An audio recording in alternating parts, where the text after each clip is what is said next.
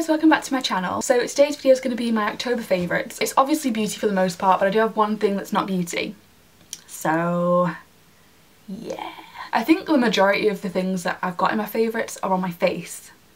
So that's good, shows I love it. So yeah, let's get into it. First up, it's only a sample size, or a deluxe sample size, so that's why it's tiny, but I'm purchasing the real deal tomorrow. This is the Clinique Pep Star, and it's the 2-in-1 hybrid moisturiser and primer. It's called the Hydroblur moisturiser. This is actually more of a primer in my opinion. I would never use it as a moisturiser. I don't think it's enough for your skin, but as a primer,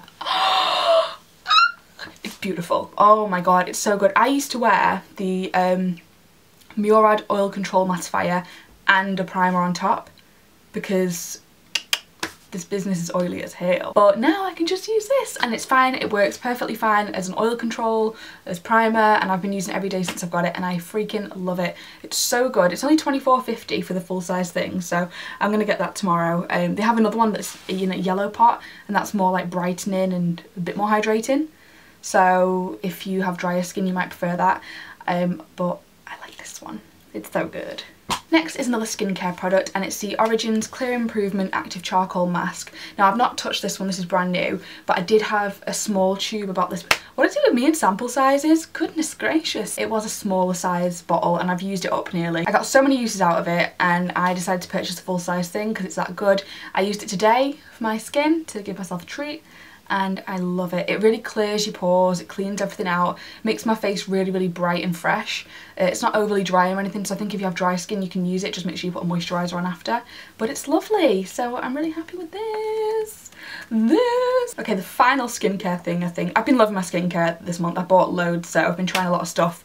I got the Clinique Moisture Surge Overnight Mask. I've not heard anybody talk about this. I've seen people talk about the moisturiser, the Moisture Surge, and I love that. I've been using that for like 3 months and I love it. Love it! So good. So I got the mask as well, and I don't have dry skin, but my cheeks are a little bit dehydrated, so when I can see that they're looking a little bit nasty, I put it on either during the day or overnight. I quite like it under makeup though. Like if my cheeks are looking a little bit drier, I like it under makeup. It makes it so smooth and silky and it feels amazing going on. So I recommend trying that if you've got any skin type at all, but if you experience any dryness particularly or any dehydration, this is for you. Oh, and if you wanted to know what I apply my mask with, not the Moisture Surge one but the Origins, I've got this Primark brush. It was only like £1 or something, but it's really good. It's just a foundation brush and it just applies it nicely. For makeup, I've got the Kylie Jenner Burgundy palette, and I love this. This is what, no actually it's not what I've got on my eyes today. Aha! I've got the Zoeva Caramel Melange palette. I think that's what it is. I've got that on my eyes today because I just got it and I wanted to try it. But this I love. I know you will have only just seen some of these things in my haul that I did recently, but that was kind of a delayed haul. I was meant to film that ages ago. So I've been using this stuff quite a lot. And this is the Burgundy palette and I love this. These are my kind of everyday colours, like the warm neutrals. I'm sure you will have seen that a lot if you watch my videos. But yeah, it's so good. It is worth the money. I do wish there was a mirror inside, but I know that her next palettes are going to have mirrors, so not that that helps me now, but just for future reference, it's pretty good. So I'm really happy with this. I think it's worth the money, this one, more so than the other one. The other one's really good, but this one is top quality. Next thing is on my face, and it's the Jeffree Star Leo Liquid Lipstick. I got mine on Beauty Bay. This is so nice. Ever since I've got it, I've wore it every day. I love it. It's amazing. The pigmentation, the formula, everything is just perfect. The applicator as well, it fits your lip. Like it's the shape of your lip almost, and it's so nice. I just love it so much. Next, I also have on my face, and it's the Clinique Cheek Pop Blush in Nude Pop, and it's just a really nice, it looks brown in the pan, but it's a nice peachy nude, so it's nice and natural, good for autumn when I wear my orange shades. I like a peachy blush to match, and I love this. It goes on like beautiful. No, it goes on really nice and seamlessly. It's not one of those ones that just packs on and you're like, ew. It's good. Good stuff. I like the Cheek Pop blushes. Next is the Kat Von D Lock-It Concealer. Now I had no expectations for this at all. I thought it would be probably just like every other concealer out there, but it's gorgeous. It's really full coverage. Got it on today. I've been wearing it ever since I got it, or I alternate between this and the Born This Way concealer. The Born This Way one is a little bit more natural in coverage, so if you don't want anything too heavy, like if I'm wearing a light coverage foundation, I don't need a full coverage concealer because it looks a bit stupid, so I go for that. But for the most part I use this and I love it. Mine's in the shade M25 Warm.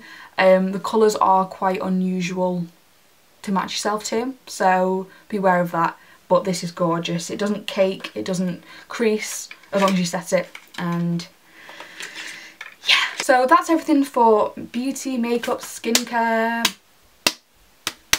everything.